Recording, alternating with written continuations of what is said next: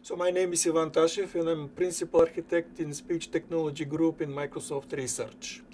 We're in a driving simulator lab and I'm going to demonstrate Commute UX. Commute UX is a next generation in-car dialogue system which allows you to say anything anytime. This is a dialogue system which employs natural language input and the system still will be able to understand you.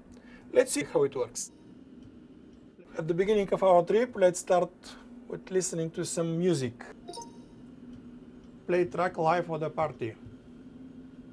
This is the life of the party. We gon' do it right. So this was the classic way to listen to send a speech query, but we don't have to specify track or album or artist. Play Paul Simon.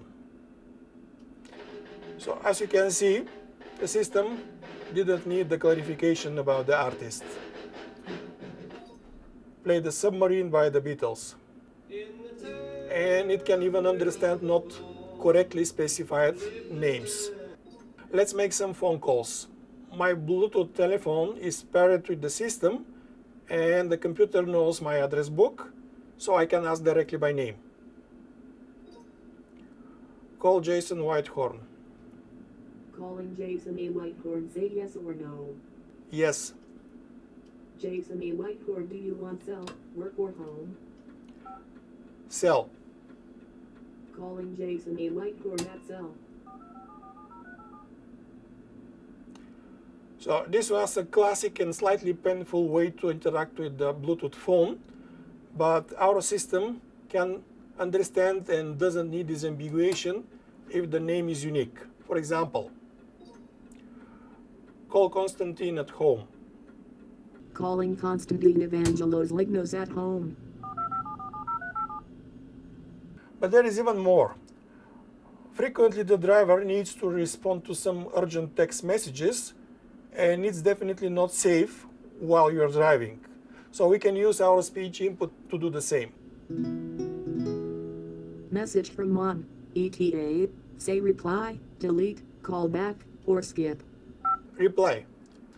In 10 minutes. Am I right that you want in 10 minutes? Or a number from the list? Yes. Got it. Message sent. Maybe you notice it, but there is some irregularity in movement of our car, and I'm afraid that we have a flat tire. And because this is a rented car, I even don't know how to open the trunk. So now it's the time to open that thick owner's manual and to try to figure this out. But instead of this, our computer already did this for us. So we can just ask how to open the trunk. And we see the proper page here. But then we need to replace the flat tire. How to replace a flat tire. And we go directly to the page of the owner's manual which describes how to replace the flat tire. Once we have our flat tire fixed, we can continue our trip and listen to some music. Play Norah Jones.